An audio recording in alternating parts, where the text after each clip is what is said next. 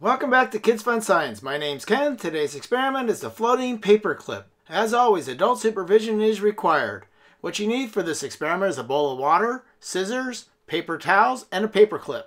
So basically you're going to have your bowl of water and paperclip and you're going to cut the paper towels a size a little bit bigger than the paperclip itself. Now this is a small paperclip. You put the paper towel on and then gently lay the paperclip on top of the paper. If you drop it too hard, the paperclip will sink. So how does this happen? Well, the science behind this amazing experiment works on surface tension. Surface tension is a thin sheet or skin formed by the water. Surface tension tightly holds those water molecules together.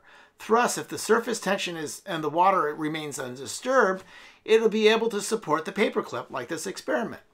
The paperclip is not actually floating. It is simply being held up by the water surface due to the surface tension. Several insects, such as the grasshopper and the water spider, use this sheet to walk across the water.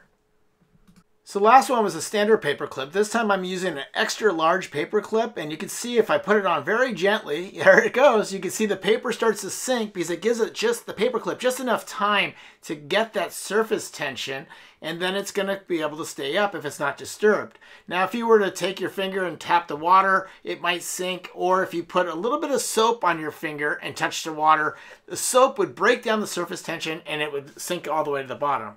I hope you enjoyed this video. Remember to click thumbs up and to subscribe, and thanks for watching. Okay, that video seems really interesting. Oh, and that video too.